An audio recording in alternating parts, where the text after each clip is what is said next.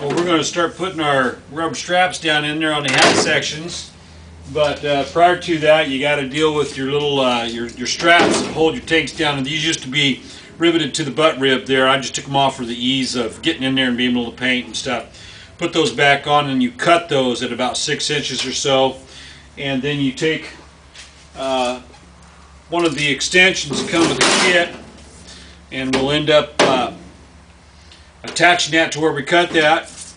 Take this end, which will now attach to your little straps that you riveted on the flip side of your solid rib there.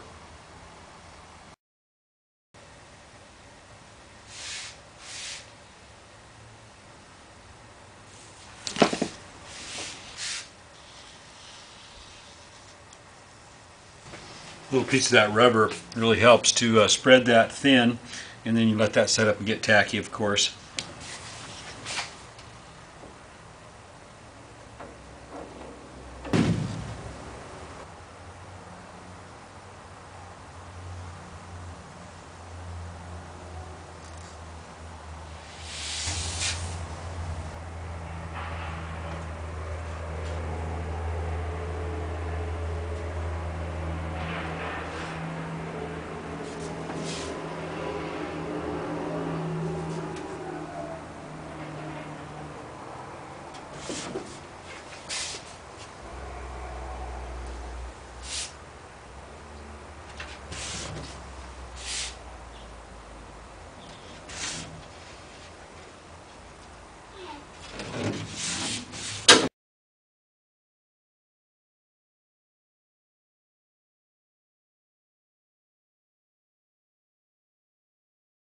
Getting this puppy in there can be a little bit tricky. I found that I had to remove that block in order to get this in. You can see that once it's in there, it actually slides forward of that spar, kind of sits down in there, and in order to do that, that needed to be out of the way to get it in there.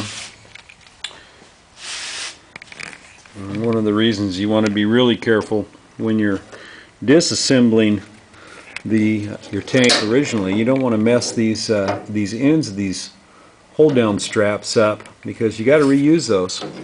Remember, we splice these together. So here's a splice, here's our extension, here's a splice out here, whereas the strap used to go through all the way down, and then our new chafing strips.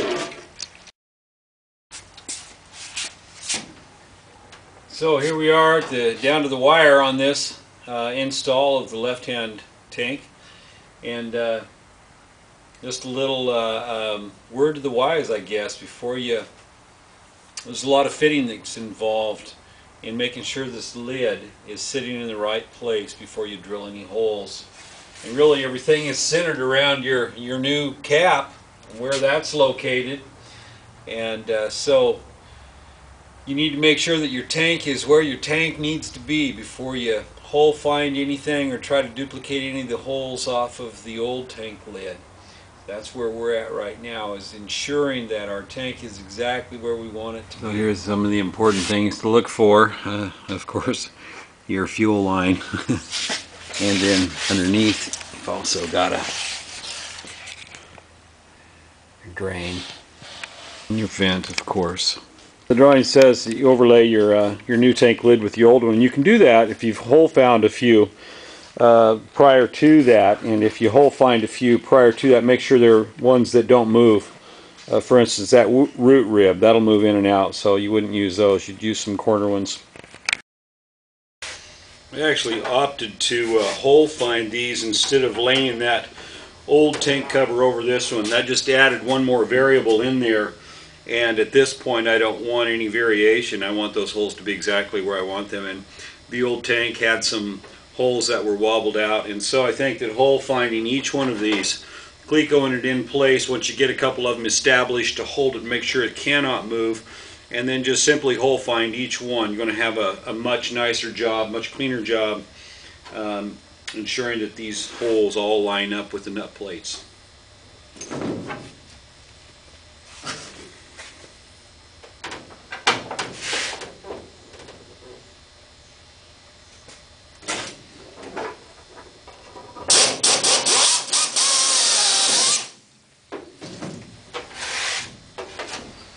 of the sayings I've adapted while in aviation, well, life in general, is everything takes longer. And that seems to hold up more often than not. One down, one to go. Well, actually about half to go. We just got to install the parts. Pretty cool. Real detailed job, especially getting the screw holes back in there. That took a number of hours to get that lid back on once everything else was complete. Anyway, happy to move on. Love the kit. Next one's not going to take near as long.